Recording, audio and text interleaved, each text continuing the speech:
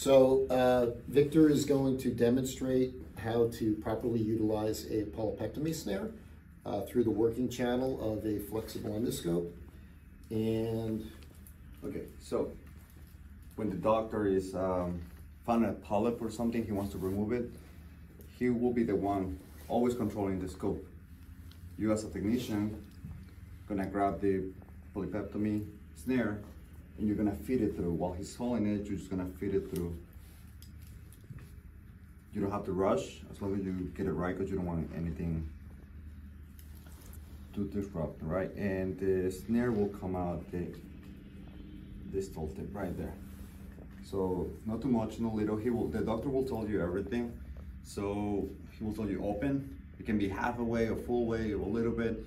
Also depends how wide is the part or the polypectomy, or how big is the polyp, right?